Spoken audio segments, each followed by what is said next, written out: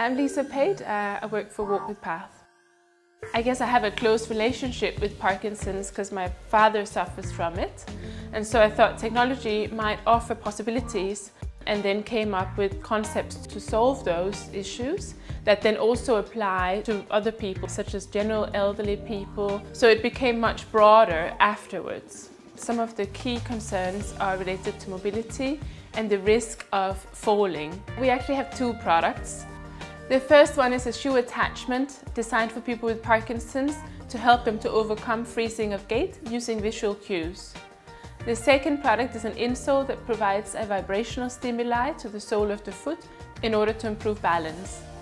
For other women who want to create a startup and join the kind of healthcare industry, I would suggest that they go for it, make a roadmap, go for grants, try to develop relationships with investors from the beginning, even if it's too early to get investment, but to start having those kinds of conversations.